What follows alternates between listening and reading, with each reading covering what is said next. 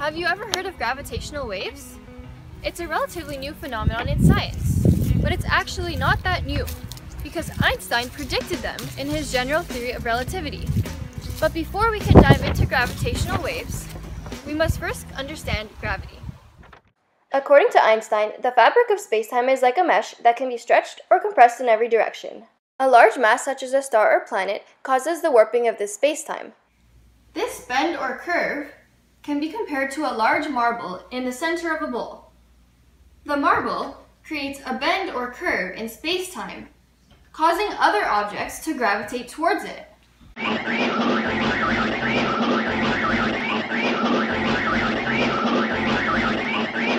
This is the phenomenon discovered by Newton known as gravity. Because of gravity, what goes up must come down. But more importantly, gravity is what causes the Earth to stay in orbit around the Sun. Gravity is what prompted Einstein to predict that if two giant masses such as black holes collided, they would cause ripples in the fabric of spacetime. This is similar to the ripple effect in water. As it turns out, Einstein was on the right track. Wait! This is my dog Einstein, but I'm talking about Albert Einstein. The first gravitational wave ever detected came from the collision of two black holes. Gravitational waves are also formed from supernovae, rotating neutron stars, binaries, or inflation.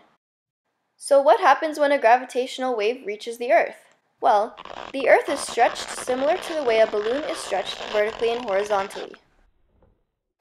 A laser interferometer can be used to detect these shifts on Earth. It consists of a beam splitter and one mirror on each end. A laser is shot through the beam splitter, and the two beams travel down arms of equal length. They are then reflected by the mirrors and meet back at the beam splitter. The beams create an interference pattern, which is displayed on the photodetector. Now, if the lasers travel exactly the same distance, they should create a type of interference called destructive interference. This means the light waves from the two lasers cancel out, creating no light. As a gravitational wave passes by, one arm is shortened and the other is lengthened. As a result, the interference pattern changes. This is called constructive interference, and in this case, the light beams do not cancel out as easily. This causes a beam of light on the photodetector, which tells scientists that they have in fact detected a gravitational wave. One huge problem was that gravitational waves are so tiny that a machine had to be built that was sensitive enough to detect these tiny shifts on the Earth.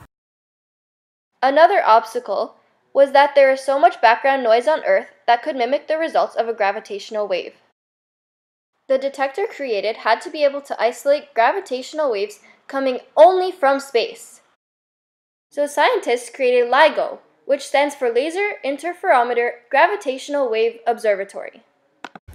LIGO is a massive interferometer made up of two 4-kilometer arms. Its enormous size plays an important role in the sensitivity of interference patterns. In addition, vacuums ensure the laser beams are pure, and seismic isolation systems suspend mirrors so that even the tiniest vibrations do not affect them, like me jumping up and down.